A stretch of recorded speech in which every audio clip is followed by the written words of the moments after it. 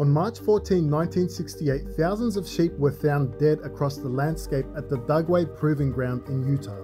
At the time, what looked like a mystery phenomenon brought light to the US military's secret attempts to test and stockpile millions of dollars worth of chemical weapons. The Dugway Proving Ground was the US Army's largest base for chemical and biological weapons testing. Spokespeople at the facility had denied the allegations until US Senator Frank Moss released a Pentagon document proving otherwise. A high-speed plane had reportedly sprayed almost 1,500 liters of the nerve agent VX across the Dugway Proving Ground as part of a weapons test.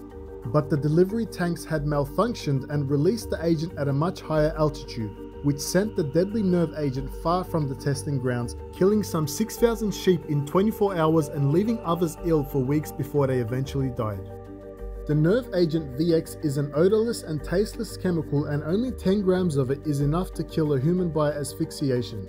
It was the same agent used to kill North Korean leader Kim Jong-un's brother in 2017. Western nations had signed the 1925 Geneva Protocol after World War I, which prohibits the use of chemical and biological weapons, but the US never ratified the agreement, and between 1961 and 1969 alone, the US spent $2 billion on its chemical weapons stockpile.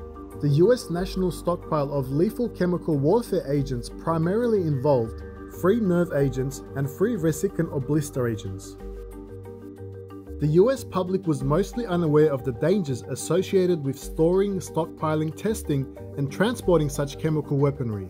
From 1967 to 1970, the US initiated its Cut Holes and Sink 'em operation, where thousands of tons of old chemical warfare agents were loaded onto ships and intentionally sunk in the sea, without keeping any records of where or how many weapons were disposed of.